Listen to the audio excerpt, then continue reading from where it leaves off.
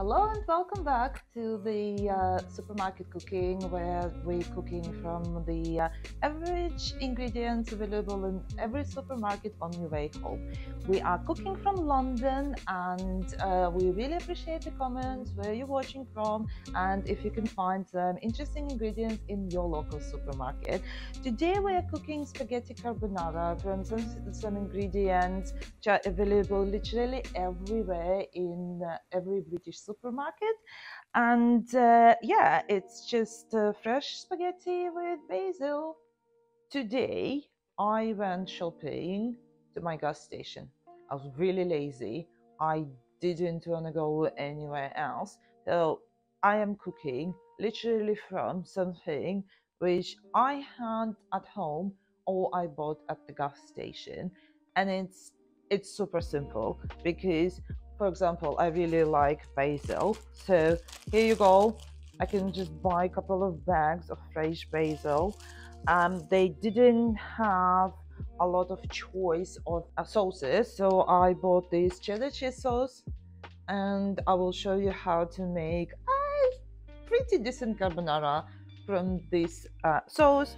I had pancetta in my house, but I literally saw the same packages in the shop. For the sauce, we need semi-skimmed milk, which, as you know, available in every supermarket. And then I had some spaghetti already, and I have my seasoning, which you probably, people who are watching me not the first time, you already know that this seasoning I'm using as a salt. So I am starting from preparing the pancetta. I will be doing that in my favorite air fryer, and you can do it in any air fryer. You can do it on the frying pan. The reason I'll be doing that in the air fryer today, there are basically two reasons. First, I'm gonna save time.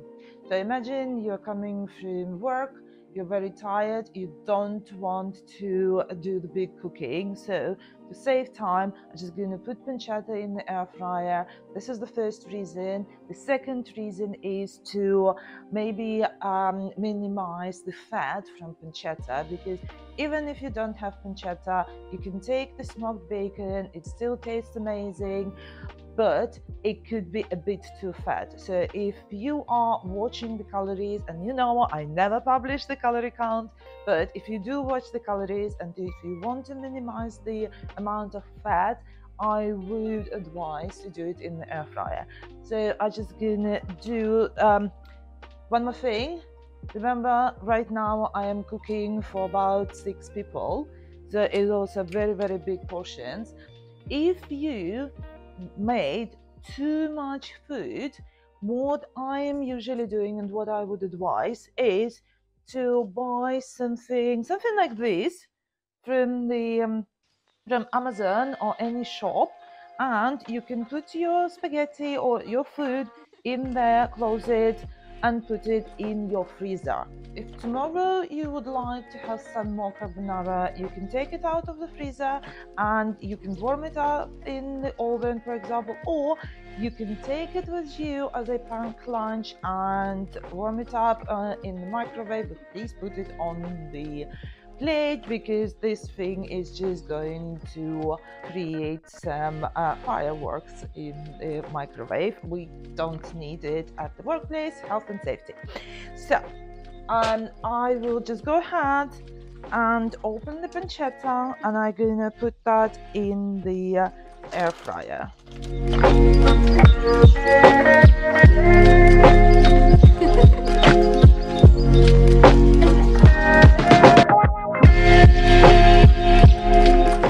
And we spread it evenly as we usually do. No need to put any spices or anything at this point of time. You don't need to stir it or mix it or anything. You don't need to do anything. So you just close it and you put it at bake for I'll try 7 minutes, because it's a bit of a large portion, but it really depends on your air fryer.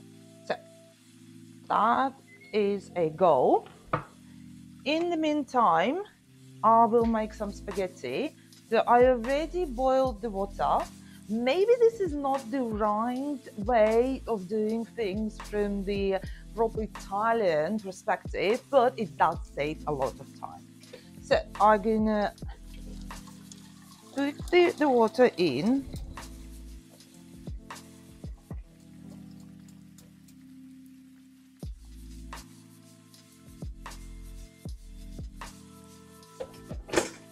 And I'm gonna put some salt in, or spices, or whatever you prefer. And then I'm going to put spaghetti in. So I personally know how much spaghetti I need, so I'm just gonna go ahead and put all of that. But remember, it's about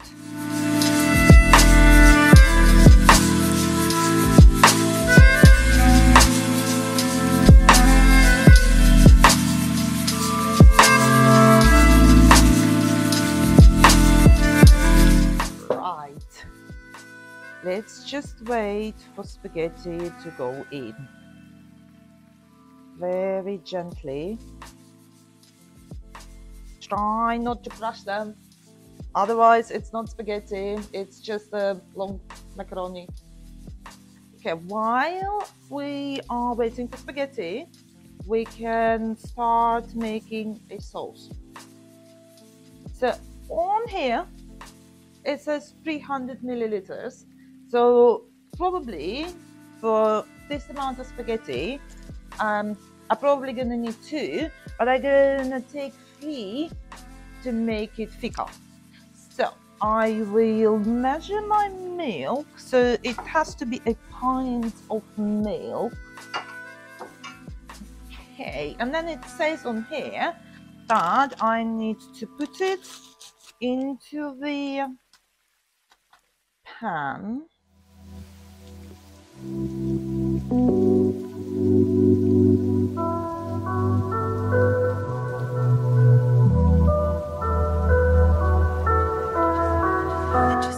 This is someone who's waiting for maybe some leftovers. Anyway, it says we need to put a little bit of milk in first and then mix it.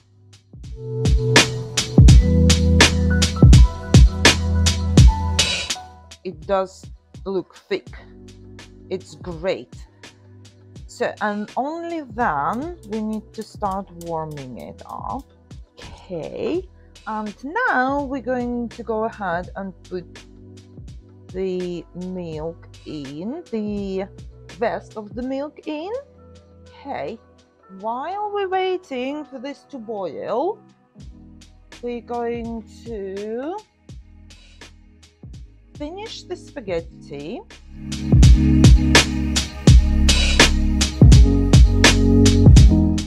Okay, and wait for about 5 minutes because we need them slightly al dente. They're gonna go into sauce. This sauce is getting thicker and thicker by the second. Look at this. It's really nice. It's really nice. I think pancetta is ready. So if I just open that. Oh my God, look at this. Just look at this. Right, so now for the next step, I'm going to take the pancetta out and I'm going to put it on the pan. Okay, right, so next thing, I am combining my pancetta with my sauce.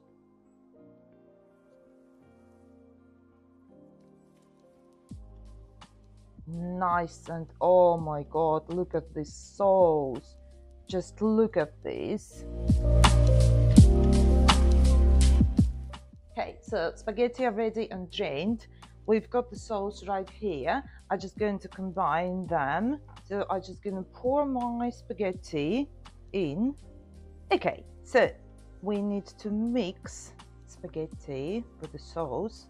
This is the time where you can add some more spices. So I like those Italian spices. Okay, and here's a trick which I have seen in some of the Korean drama shows, and I didn't do it before, and now I'm only doing this way. So I'm just gonna take the kitchen scissors and put my fresh basil in. Okay, and mix this all together. So it's all mixed and it's all ready, and I will switch it off. It smells delicious. So let me try it. Okay. Yeah, I'm not a professional chef. I can't do it as amazing as those guys do. So it is. If I put a little bit parmesan on,